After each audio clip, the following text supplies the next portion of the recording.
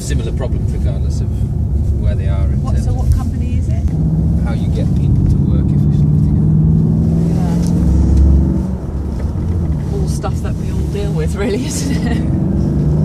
Okay, so this being our smallest handling circuit, we get people to just get the car positioning right, and which is aided by these cones on the road, these orange cones, which is where we want the car to be, and also the amount of acceleration and brake prior to the corner. So it's just a bit about where the car should be and what we should be doing before each corner.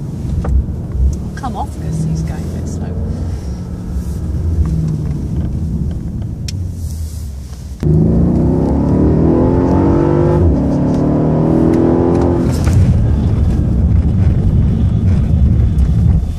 Just gives you a chance to have a look. This is a braking exercise on the icy area, so only at 30 miles an hour.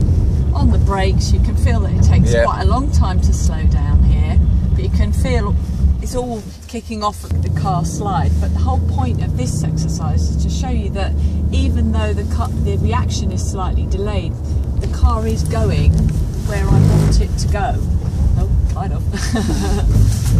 So if you think about it, we're on icy surface and I'm steering right to left, which is about the worst thing I could be doing, but it is going where I want it to go. Our handling circuit again, or country roads really, it's not a racetrack, it's definitely far too windy for that, but it just gives us a chance to pick up the pace a little bit. So again, we have these orange cones out here just to show you where we want the car to be.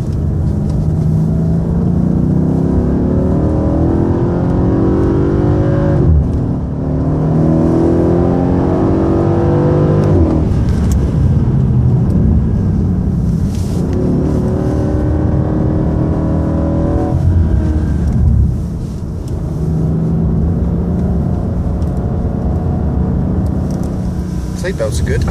Yeah. Well, we do 3 laps of this. Just let me know if you've had enough of the back. No, you floor it.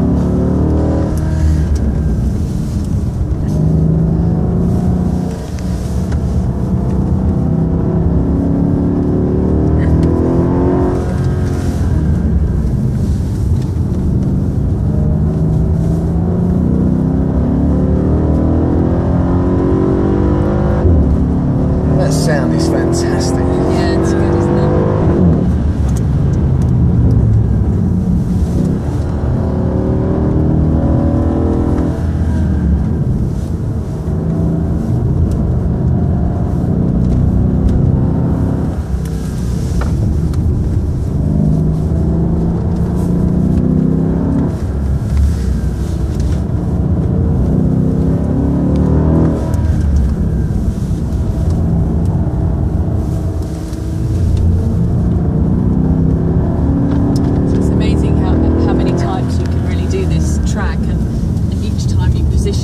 Slightly different place, you may be accelerating or braking a little bit differently each time, and every time you can either work out whether it's slightly better or, you know, the amount of practice